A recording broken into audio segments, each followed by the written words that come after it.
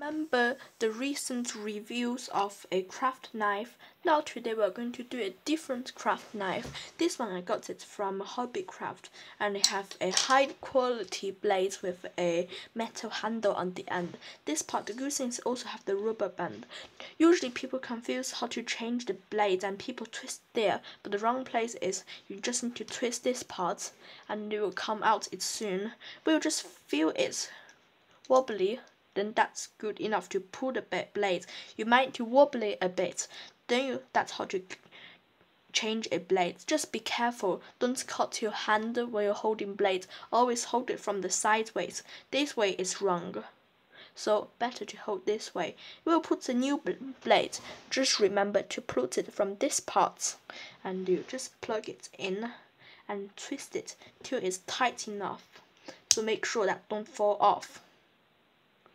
And now you can do some cutting with it. First, we are going to try to cut a piece of plastic. You remember from my recent upload about the craft knife. Now see how easy is this one. Now only put a little bit of force on it. Now see, pretty much it's cutting down. It's pretty sharp. Bits like razor sharp, so you also need adult supervision to use a knife like that if you're underage. Now try to cut it sideways. Oh, so easy. Look at that. And do another thing is cutting a piece of hard plastic board. Draw it sideways like that. Only need to apply a bit of force. Only once you cut it down. Now try to cut a thicker cardboard. I will find one. Just wait a minute. Now you see it's piece of thick one. Just try to cut it. See how easy. Oh, a bit sleepy. See, now you can cut it super easily. You can also draw lines. See how fast I cut it if I draw lines to it. 1, 2, 3, 4, 5. I think that's now off.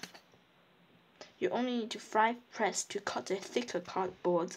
So just remember one thing. The cut blunt knives, so change the blade regularly. A sharp blade can't cause that many harm because it's not slippy enough. So that does not mean you're going to cut your hand with it. But a blunt knife, they can be super slippy, so they are more dangerous than a sharp knife. Oh yeah, I nearly forgot one thing. To cut a hot glue stick. Now try how easy is this one. Last time I pushed a bit force to it.